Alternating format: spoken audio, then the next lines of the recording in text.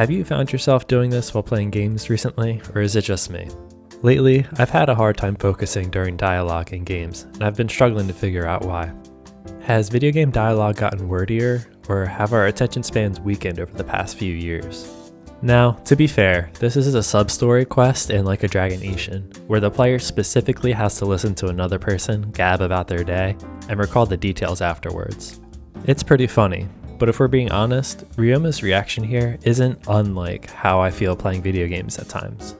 This bit in Like a Dragon Ishin has got me thinking about video games within the context of introversion and extroversion. It feels like some works are a little more outgoing than others and draw their energy from these interactions. Others are quieter, more contemplative works that let the environment do most of the talking. In 2014, I was gifted the book Quiet, The Power of Introverts in a World That Can't Stop Talking, written by Susan Cain. The next day, I snuck away from a family party to go read it in my room. In 2017, the CEO of the company that I worked for asked me to come into his office, where he asked, "Hey, Richie, have you ever read this book?" as an attempt to bond over our shared introversion. Quiet is where I learned about the concept of introversion, and it provided me with a framework on how people like me can own their quietness and view it as a strength. In Quiet, Susan Cain argues that there's what's called an extrovert ideal in society.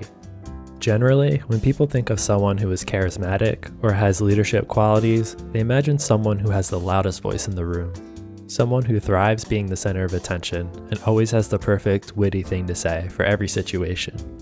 The key takeaway that's summarized in the very title of this book is, in a landscape where people are encouraged to be extroverts, is there not a strength in choosing your words carefully? If a person speaks infrequently, won't people pay more attention when that person decides to speak up? And is it actually detrimental to verbalize your ideas in as many words as possible? I feel like this discourse secretly reared its head up during GOTY discussions of 2022. There were a plethora of wonderful games that dropped last year, but most people fell into two camps. Elden Ring was my favorite game that I played this year, or God of War Ragnarok was my favorite game that I played this year. I had seen these two games as two sides of the same coin. They're both third-person action RPGs set in Norse-ish environments developed by some of the most capable teams that games have to offer. The difference being, one of them draws its energy from the quiet moments, and the other draws its energy through dialogue. The common reason why God of War Ragnarok didn't click with some people, and full disclosure, didn't click with me, is because of its insistence on chatting it up. The best thing that I can say about Ragnarok is that it's movie-like.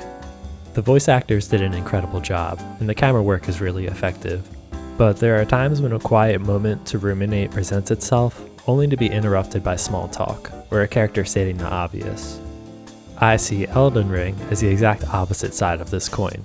Elden Ring revels in its quiet moments and will almost never tell you anything directly. It's 100% comfortable leaving the bulk of its story open for interpretation, sometimes to its detriment, if it means providing the player room to play detective in its environment. They don't care if you understood the story completely, as long as you felt the tone of its world. Horrifying people are going to whisper cryptic poems in your ears for 50 hours. It accomplishes tone setting much better than it establishes a narrative. FromSoft's Hidetaka Miyazaki has long cited the works of Fumito Ueda as a source of inspiration for his games.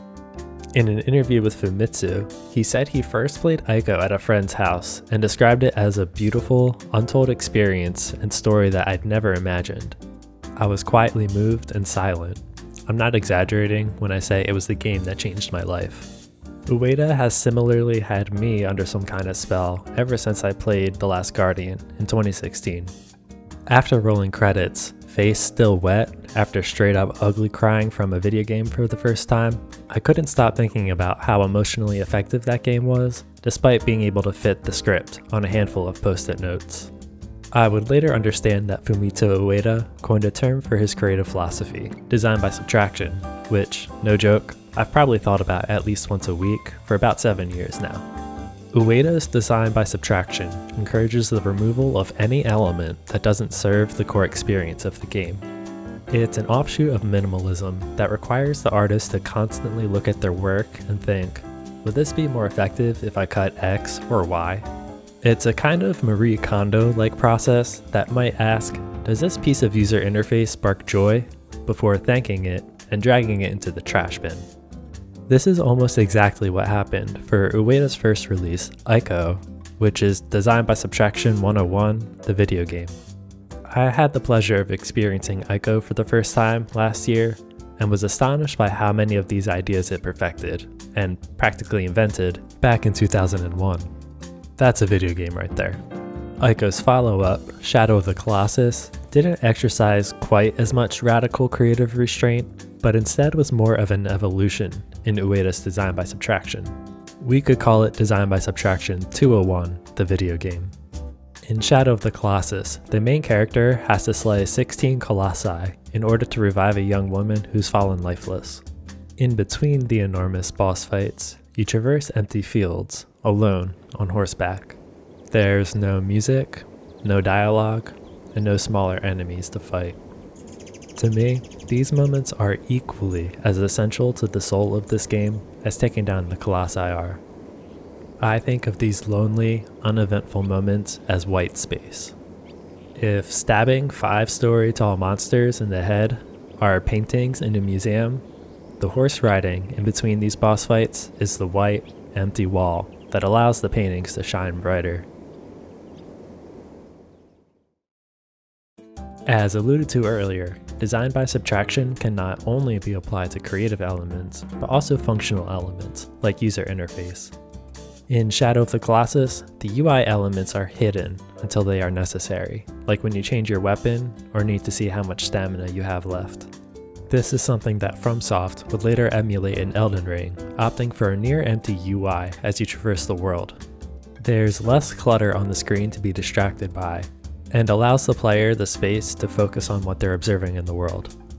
When I have my UX design hat on, I tend to refer to this as avoiding a Mr. Krabs interior design situation, where the user can be overwhelmed by the number of options that they have, and in turn, pay attention to none of them.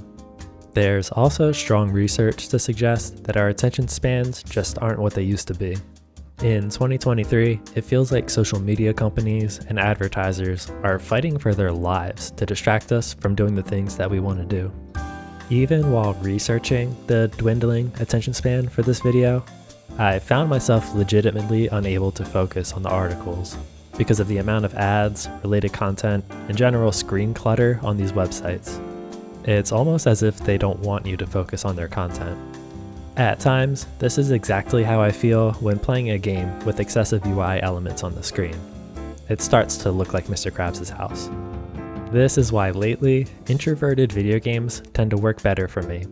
Games that understand that there's power in being short with your words. The last asterisk that I'll throw at the end of this conversation is that I'm not suggesting that all game narratives need to be concise, minimalist experiences. While the book Quiet is a celebration of introversion, it also maintains that extroverts have just as many positive traits as introverts do. A planet full of extroverts would be pretty overwhelming, and in the same breath, a planet full of introverts would be pretty boring.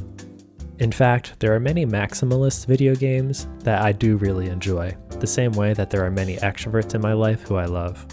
Dragon Quest will work for me, Yakuza will work for me, and Dragon Quest themed Yakuza games will extremely work for me.